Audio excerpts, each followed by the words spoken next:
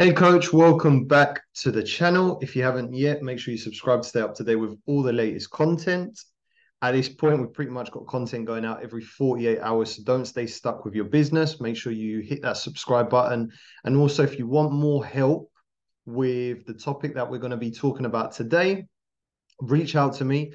There's a number of ways you can do that. Visit the description below this video. There's a number of ways you can get in contact with me, send me questions, or even book a 10 to 15-minute call where we jump on Zoom. I can ask you a couple of questions with regards to where you're currently at, what you want to do, and I can show you some actionable steps to take this week to grow and scale your coaching business. Yeah, so today I want to talk about running a successful winter soccer camp this Christmas. So I'm recording this video on the 5th of December, right? There's about 20 days left until Christmas Day. And what a lot of coaches are currently doing at the moment is they are planning and starting to design their soccer camps, right? So their winter soccer camps this Christmas. So I thought it would be a good idea because I had a conversation with a coach last week about running a Christmas camp. Okay, this coach has never run a camp before. So I thought it'd be a good way to share with you if you're thinking of running your own winter camp this Christmas. I'm going to give you a very simple structure that you can follow, right? Now, as I say to all coaches, this is just a template. You can adjust the template to how you want, run away with it, you can copy it, right? But what I'm about to share with you, some coaches do pay me to help them, right? So there's a lot of value in this video. So make sure that you take the time to watch the video from start to finish and take notes, right? Take notes because it will help you in the future, right? If you decide to not only just run winter camps, but if you want to run summer camps, if you want to run other camps during the year, right? This very simple breakdown will help you. Okay, so if you look at my screen, I'm going to pretty much break down all the points that I've got in front of me, right? So the first bit is a checklist, right? So when I work with coaches and I help them run their camps, there's a number of checklists that we have to go through in order to make sure that the camp is going to be successful, right? So the first one is an online registration page. And this is where parents can log on, right, and register onto your camp. Now, the reason why you want this is because the whole purpose of these camps is to then later sell those clients or those customers onto other products and programs that you offer within your sports training business. So once they register online, you're able to keep that data, right, and then reach out to them maybe after the camp is finished, the day after or 2 days after, and just ask for feedback how the camp went, right? Did they enjoy the camp? Was it did you find it was a success? What can be improved? How can we do better next year? What would you like to see included in upcoming camps, right? So the more feedback and data you can get, the more successful your camps can then run in the future, right? The second one is facility or location, right? So making sure that you have a set facility, whether it be an indoor, if you're in a part of the country which is really cold, rainy, snowy, and you're running these camps indoors, making sure that you've got that indoor facility to be able to run the camp successfully throughout the week. Right now, if you're looking to run it out of a local park, then that's completely fine as well. Just make sure that you have permission from your local council or your local government or whoever owns or runs that park, right? It could be a rec department, right? Whoever owns and runs your local parks, make sure you have permission from them to be able to run your camp, right? And if you have to get a permit, make sure you get that permit so that you don't go throughout the day having to worry about if someone's going to come and kick you off the field. Okay, now next one, day and time, right? So set day, set time goes without saying. Make sure you have a set day, set time for the camp. So knowing what days you're going to be running the camp, knowing what times you're going to be running the camp, this helps you with your planning, your preparation, but also obviously your customers need to know what day and time they're going to be dropping and picking up their child from the camp. Insurance, right? Making sure that you are insured and that you have liability insurance. Okay. Now, this is for any UK coach watching, make sure that you're insured, and any US coach watching, because I know predominantly we have a lot of US and UK based coaches that watch our channel, but make sure you have insurance to be able to run the camp in the event, right? Anything bad happens, right? A player rolls over, breaks his ankle, or anything, touch wood, won't happen, but make sure you are protected. And also, if you have to go inside or hire out an indoor facility, okay, make sure that you have insurance, because a lot of the venues and facilities that have indoor space will ask you to have business insurance. Okay, that is to protect them in case your clients or you break anything inside the facility, and then right, it stops the facility owner having to cover those costs for the breakage. Okay, now the next one is structure. Okay, so I'm just going to give you a really simple breakdown. So I've typically, the coaches who I have been working with or I've spoken to, they typically running their camps from December the 20th to December the 23rd. All right, so that's about a 3-day camp.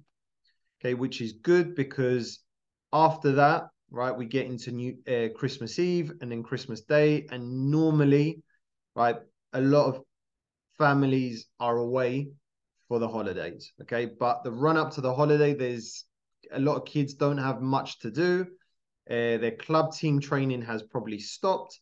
So these 3 days are a really good way for you to run a successful camp and help those players to get those extra touches and extra repetition that they won't be getting for the next couple of weeks during the winter season, right, over the holidays.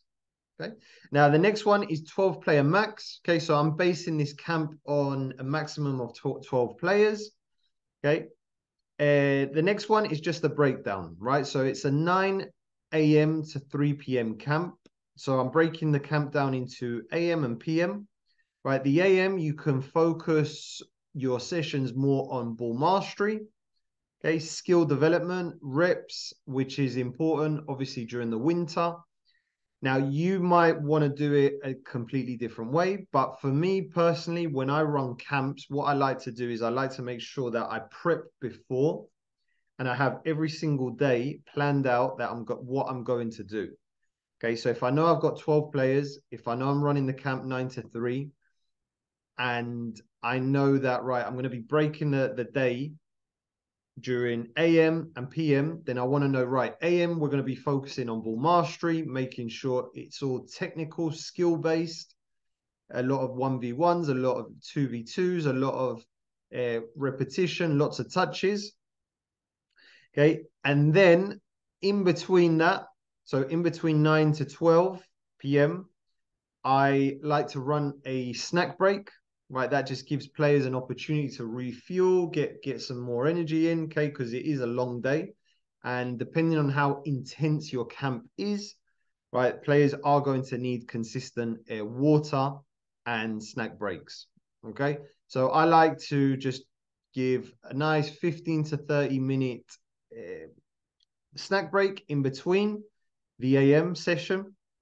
Okay, then in the PM, right, we have a lunch break, which could be, again, anywhere between 30 to an hour, right? I like to, when I run these camps, I like to have a maximum of about 45, sometimes 45 to 50 minutes of a snack break, right? And that's because when I do camps, I like the camps to be very intense.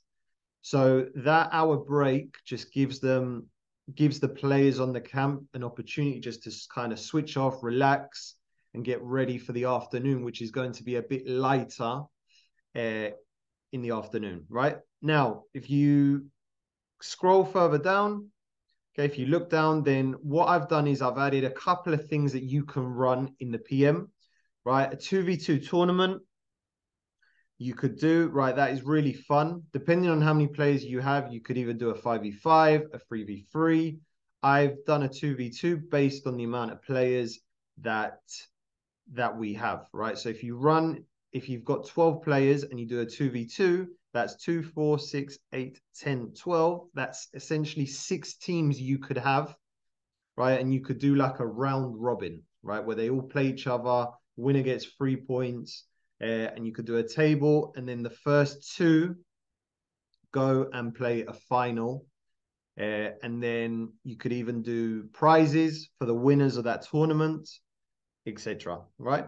So again, if you look further down, challenges could be another thing I like to do is something I call Soccer Olympics. So anything kind of related to the Olympics, but with a football. Okay, so a lot of relays, team building exercises. So fun challenges that isn't so intense, but it still gets that repetition and it gets them to develop a certain skill or aspect of the game, but in a more relaxed kind of way that they can start to switch off and kind of relax. Okay, because what I like to do is I like to make sure that the morning session is intense, repetitive, okay, and then the afternoon after they've had lunch, right, it's more of a like games-based, focused session where it is intense as well, but it's a little bit more relaxed in the morning. Okay, and then the last one, something that can add a lot of value to your camp, is running a goal setting workshop. Okay, so you're coming to the end of the year with your clients, and now they're going to be preparing for the new year. So what a great way to start the year by having a goal setting workshop, right? So you can have all your players, okay, they can bring a notebook, right? You can do this outside, you can do it inside, you could do it underneath a roof, wherever, okay? Because if you're running it out of a park, sometimes parks have benches that you can get all your players to sit down and we do the workshop on the park benches. If you have indoor space, you can run this indoor as well, okay? But I've done these before, okay? And they are fantastic, right? Great way to end the year and start the year as well with your players, right? So a goal setting workshop. Now, another way you can add a lot more value as well is bringing a guest, okay? So bringing a guest for that 1 hour to run the workshop, okay? Now, this could be a professional coach, it could be a pro player, or it could be someone that has experience in the game and that can provide a lot of value to the players that you work with, okay? And that's essentially what you want to do. You want to add a lot of value so that this camp is not just any old winter soccer camp, but it's something that players and parents want to do because it's going to add a lot of value to them, especially during a time of the year where a lot of people start to switch off and relax, okay? And your camp can provide them with that extra repetition that they need for that holiday season, okay? So if you have any questions for me, make sure you reach out, right? Something that I haven't added to this, and there's a reason why I haven't added it in, is price, right? I know I'm going to get a lot of questions from coaches who say to me, Leo, what should I charge for these type of camps? Right now, it's very difficult to put a price on it because of a number of things, right? What value do you add? What costs are there in order to run the camp, right? Do you have staff costs as well? How much time and effort and energy are you putting into running this camp? If it's by yourself, remember that there's a lot more work that goes into it instead of just running the camp.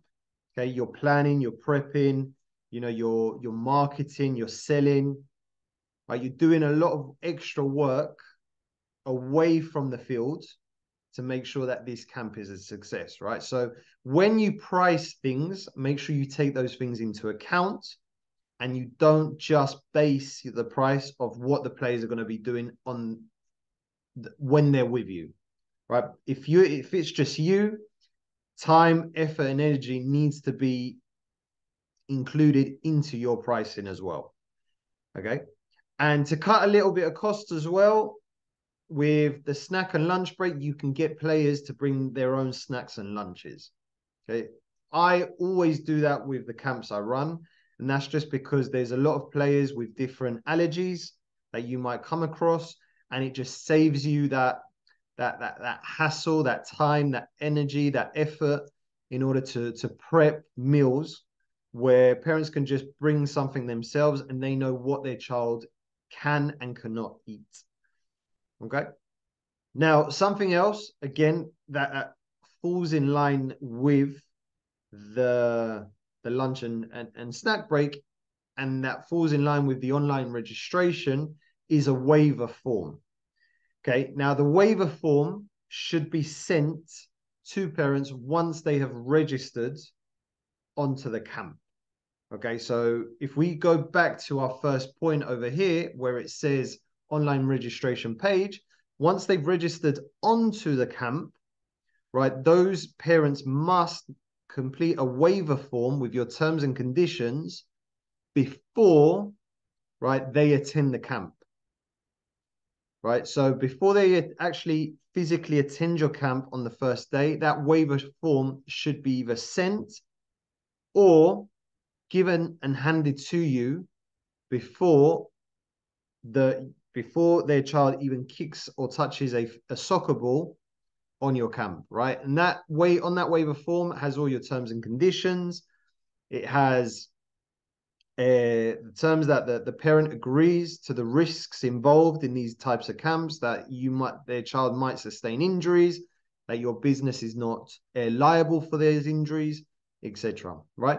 So that's something that I wanted to add as well, because that will cover you as a business owner when you run your camps. Okay. And the way I normally do it is once they've registered online, then we send them over the waiver form, make sure that is filled out, sent back, and then they're all good to go on the day. Okay. So again, if you need more help with this, make sure you reach out to me.